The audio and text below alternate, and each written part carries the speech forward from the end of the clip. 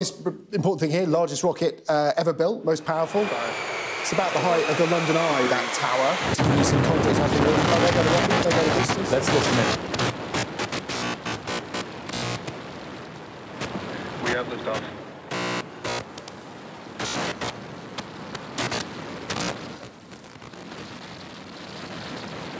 Well, they'll be pleased with that so Vehicle far. pitching downrange. Looks like a pretty flawless launch.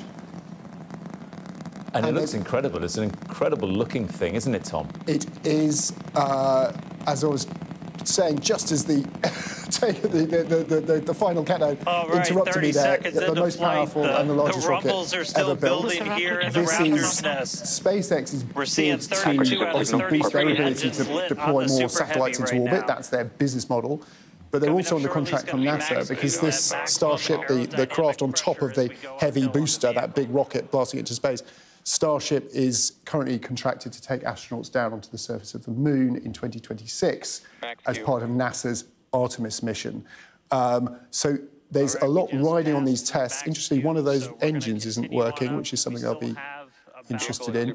You can see there's a little missing light at the back there. Sorry, a little nerdy observation there, but it's the kind of thing that could be crucial when they try and land this booster. The model here, though, is this is entirely reusable. That's the plan. Both the booster itself can land itself back at the space station, back at the ground station, and Starship, the spacecraft, once it's gone into orbit around the Earth, should be able to land itself back on its tail.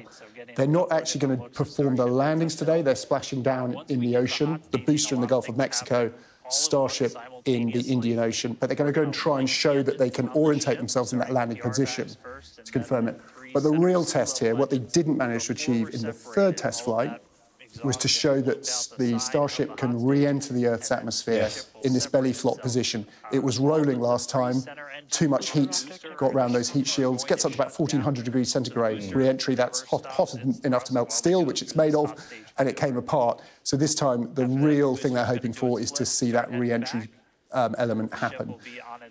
Already at an altitude of 44 kilometres above the Earth in a matter of 2 minutes, 20 seconds, which just shows you the power of it. And I mentioned at the start there, Tom, when I was introducing you, 2 spacecraft in 2 days, because Boeing had their successful launch yesterday, a bit like this, after several failures. That's right. Boeing they were an interesting comparison here because they're a direct rival of SpaceX for getting astronauts into space. Right now, a separate SpaceX vehicle called Dragon is the only US-built vehicle capable of taking astronauts to the space station. Boeing Starliner, which successfully launched for the first time. There we've got separation. OK, so they've come away. But anyway, that Starliner aircraft made by Boeing is going to the space station today. We'll see that dock later this afternoon. So that's a crucial step. Successful separation. That's where the second test failed. It all blew up at that point. So the booster's now heading back to Earth. In about, where are we? In about a minute's time, the booster should be making its landing demonstration attempt. And now we're waiting for Starship's engines to ignite, which they are. They're lit, so it's boosting itself further into space to go into orbit around the Earth. It's not doing a full orbit, it's just going as far as the Indian Ocean before it then starts to re-enter. We can see the figures that perhaps you can't see at home, but it's just above 100 kilometres above the Earth now. You can obviously see in that picture on the left the curve of the Earth, the atmosphere, something going on there. I'm not going to try and pretend I know what it is, Tom. Those will be that's the boosters. Oh, to orientate it. Exactly. OK. Adjusting its orientation. It looks very stable right now. There's a lot of cheering in my right ear. I'm thinking, in the right-hand picture here, you can see the smoke trail of the booster. I'm wondering if the booster's done well. That's a shielding ring coming away that you need. Oh. Jettisoned hot stage. As we mentioned, this is that's the hot stage segment being jettisoned, reduce the weight which they think made it too heavy last time, which is why the booster didn't land successfully. It's gone away. They'll be wanting to see now whether the booster can orientate itself and demonstrate potential reusability.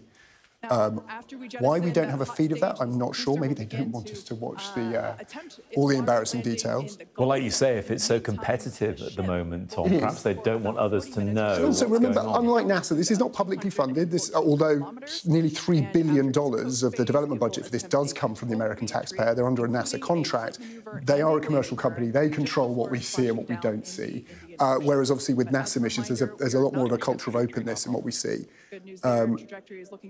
Even so, this has the feeling, doesn't it, if you're old enough, like I think we both are, of space shuttle launches in the 80s, that zooming into the unknown, the thing coming apart, and hopefully, of course, it didn't always work, sadly to say, but most of the time, the boosters splitting away from the space shuttle and coming back to Earth, and that cheering in ground control as well. There's an excitement about it. There is an excitement about it, and I think what's going to be particularly exciting, I think it's a very ambitious schedule, but if by 2026 the Americans, using NASA spacecraft and Starship as a partner, can get humans back onto the moon, that's the first time that's happened in more than 50 years. And that will take us into an era of space exploration that we've really not seen since our parents' generation. So that's very exciting for me, because it's something I definitely missed out on, and I know you did too.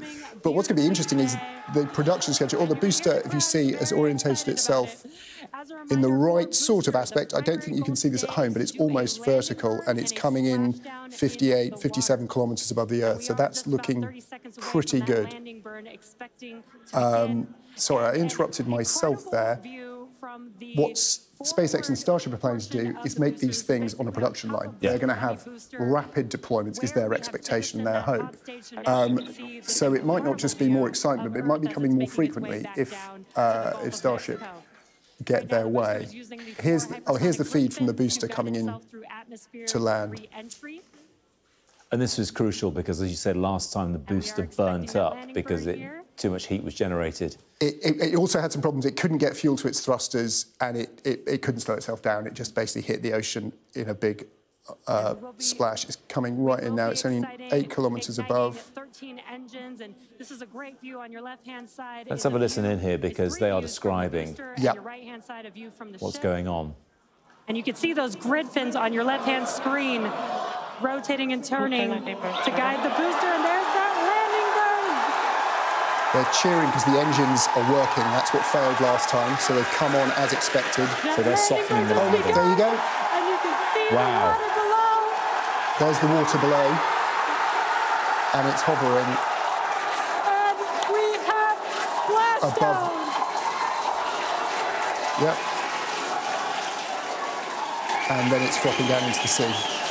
Well, let's leave that there because it's been successful. Cheers at ground control there. Look at them, they're absolutely ecstatic. And look, what do I know, Tom? But certainly to your trained eye, it looked pretty textbook. Demonstrates the potential reusability of that big booster. And we've got another 30 minutes or so before, 25 minutes or so before the Starship starts its re-entry into the Earth's atmosphere.